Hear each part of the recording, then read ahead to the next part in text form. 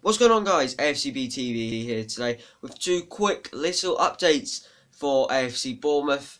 So, number one, we have got Tottenham tickets have now sold out. So, no longer you can purchase tickets for the away game at White Hart Lane on the 20th of March.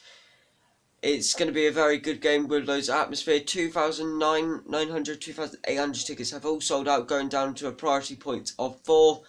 If you didn't get time to buy the ticket, just look out on social media, because there might be the odd person who may need to not be able to go anymore. But just keep your eyes open. You might finally get only a tiny opportunity, but congratulations to everybody who did get their ticket. And the second piece of news for FC Bournemouth today: all home kits with shorts have gone into a 50% discount, so you can pick up your shirts for much cheaper. So the home kit, away kit, which is actually sold out, the shorts and home shirts, so you won't be able to pick that one up.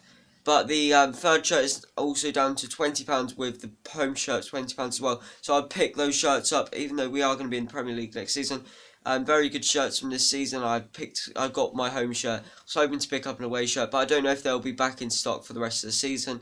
But if you check JD Sports, they are full price. But I wouldn't be surprised if they drop their down to half price as well, just to follow what Bournemouth does through the affiliations.